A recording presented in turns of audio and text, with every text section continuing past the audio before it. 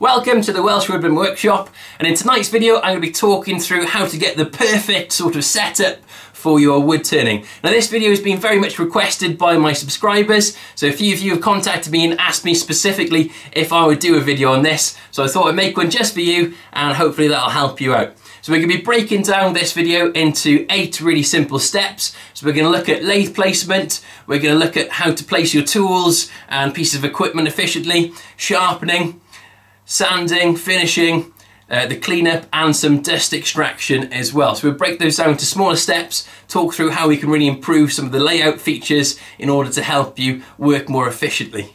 So in terms of lathe positioning then, ideally you want to place your lathe on a nice flat level floor. That way as you're turning, the lathe isn't gonna rock, and if you've got like a flat concrete floor, it's often a good idea to put some through bolts in to attach the base of the lathe securely to the floor. And that's going to really sort of dampen that vibration. Then often you can put some rubber packers underneath and that tends to help as well. In terms of positioning your lathe, ideally you want to have full and free access with the tools around. So I remember when my first lathe in my garden shed, I would try and turn the inside of a bowl and I'd be knocking the edge of the tool handle on the shed wall. So it's something to consider as well before you move it directly into place. Last thing with the lathe then, ideally you're going to want to make sure that you can access all around the lathe for maintenance. So if you've got areas where you need to open hatches up to grease the bearings and things like that, just make sure you can get access to those points, and it's just going to make your life far easier and make your lathes last longer. So your sharpening system, so grinder or belt or whatever you're using, should be ideally as close to the lathe as possible, within feet. So you step away from the lathe and you're directly at the sharpening. So that's going to improve your time that you're away from the lathe, and it's also going to sort of improve your efficiency. So from personal experience, however this close to the lathe, I'd be more motivated to go and sharpen when my tools are getting dull, whereas if it was across the workshop, like it was in the past, I'd be less motivated to sharpen. I'd carry on with tools that were far too blunt really for turning. So having it closer will really encourage you to use it more, I've found. And when you come to position your grinder, you just need to make sure you've got full and free movement, so things like your headstocks and things aren't going to get in the way when you come to doing the grinding process. And just make sure you've got enough space behind the grinder to extend any jigs you may have, as well as in front to use those jigs correctly. So in storing your tools and accessories, ideally you want them to be within arm's reach. No way you need all these tools, these are just things I've collected and inherited over time, but having everything within arm's reach of the lathe just makes it a really quick transition if you needed to change over tools at all. Now it's definitely worth the time in investing in some form of tool holders rather than resting your tools on the lathe. So this is a Robert Sorbet roughing gouge. Rested it on the lathe, vibrated loose, went on the floor, and it snaps pretty much at the critical point. So I've wasted a very expensive tool because I didn't have a holder. I learned my lesson from that and I built these holders. So if you save yourself some money and hassle, it's worth just coming up with some form of system in order to help you keep the tools nice and secure and safe. If you've got young children around, obviously these are up off the wall out of reach, and they've got sharp points at the top. I'm just aware of those as I pick them out. Some people store them upside down as well, I know, but I just find this is easier for me, as you can see what tool you're selecting straight away. Now by having a place for all tools will keep your workshop nice and tidy. It'll also be really quick and easy to find things, which will speed up your wood turning as well. All I've done to create these tool holders, they're a PVC pipe. I've got a screw in the top and the bottom, which lets any shavings that might get into these just fall through the bottom, and it holds the tools nice and securely. Another point to mention as well, as I got them directly in front of me, I'm reaching over the lathe. I normally turn the lathe off before gathering my tools, as that's a far safer process to do it. I'm just careful with my hands when I put them back. So again, with the accessories, it's always worth having a place for everything to make it really easy to grab. You notice a lot of these surfaces are sloped as well, so it's easier to brush the sawdust off or blow it off with the compressor. So by having a place for everything, it really speeds things up, so I can put it back.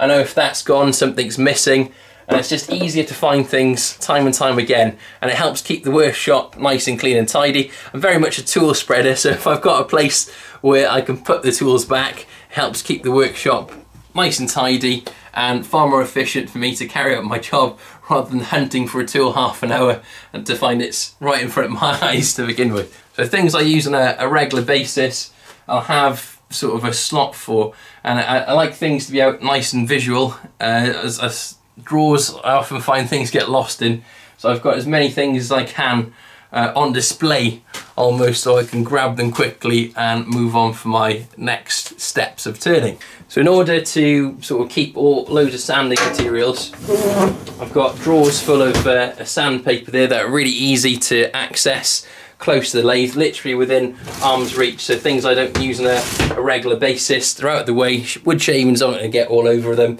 and I'm using some dead space under the lathe. It also makes the sweeping up process a lot easier, as I can sweep it up off the top rather than trying to get right to the back of the lathe and around it. I use these sort of air tools, so it's an air sander, so it oscillates, and it really speeds up the sanding process. So I've got all of these little sanding discs then stored in the drawer as well, out of the way, ready to use.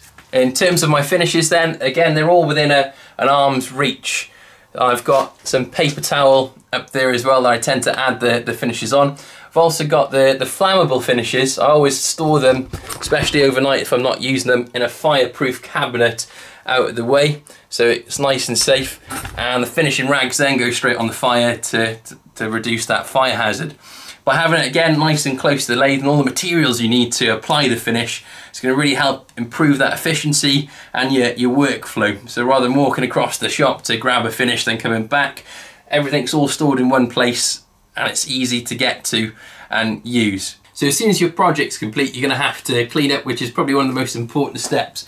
And you're going to want to position your tools and your machinery that you've got access to sweep all around them if possible.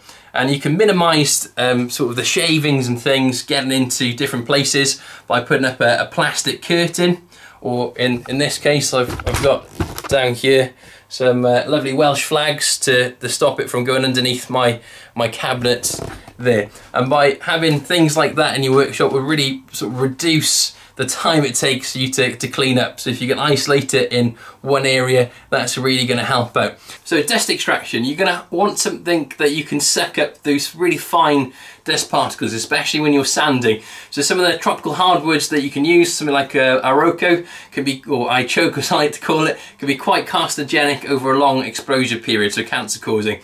So you're going to need some form of extraction to suck that dust up to stop it from going into your lungs.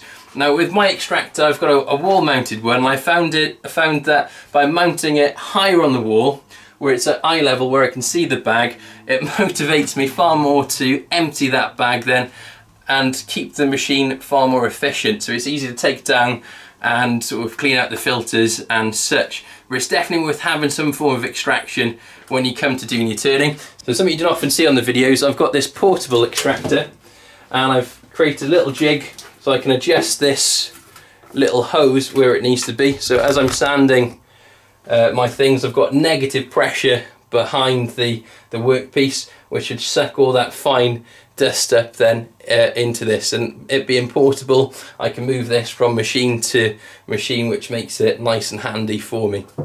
So even with a dust extractor, you're still going to get long shavings and tiny piece of dust maybe that it doesn't completely catch. So it's a good idea to have some form of air filtration system, so it filters out the air in the room. This is really good. You can leave it on for a couple of hours after you leave the workshop, and it continues to filter out that air, so it's far nicer then for the next day's worth of turning. So on the same lines as sort of extraction and sort of personal protective equipment, I use a power respirator. Now I get a lot of questions on this, so I thought I'd cover it again in this video. So the brand is a GSP Power Active IP, so impact resistant visor on it, and this has been superb in sort of filtering out the dust before it gets to my lungs, especially in turning those tropical hardwoods, along with the extractors and the air filtration system. So I got this at the tool post a good few years ago, and it's been a really good purchase. when I blow my nose now, I can't tell what species of wood I've been turning for the day,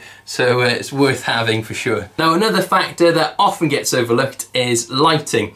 So ideally you want a nice, bright, natural light. I've got these little LED strobe lights in here, which help really illuminate the place. And you're going to want good lighting, as that will really help you see what sort of finish you're getting on your pieces. And the lighting can sometimes cast a shadow on any of those tool marks, so it should help you in theory to get a nicer finish overall. Now, focus lighting can be done really cheaply. It doesn't need to be really fancy and high tech. This is just a desk lamp, one of these spring desk lamps from IKEA, and it does the job really well of illuminating the piece that I'm working on.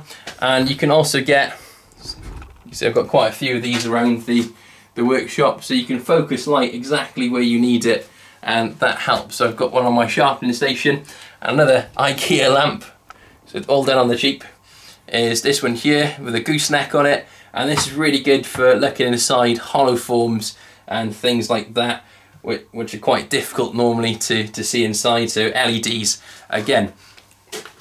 So essentially, if you can see the piece better, you're going to get a better piece overall in theory. So I hope tonight's video has been really helpful for you in some way. Those are just my own sort of personal views and tips, but I hope they can help you out. Now, if you have been turning for a long time and you'd like to comment in the comments below any of your own sort of shop organising tips or tips to help improve wood turning efficiency, I'd be really grateful if you could put those in the comments. I've also been asked by a lot of my subscribers to do a sort of question and answer session all about wood turning and my sort of background and things like that. So if you've got any questions about that, please feel free to leave those in the comments, and I'll try and make a future video then covering those questions and answering them for you. If you haven't done so already, please check out my other videos on my channel and subscribe if you liked tonight's video, as that allows me to get more content like this your way. So I hope you have a great night. Diolch yn fawr, nos da.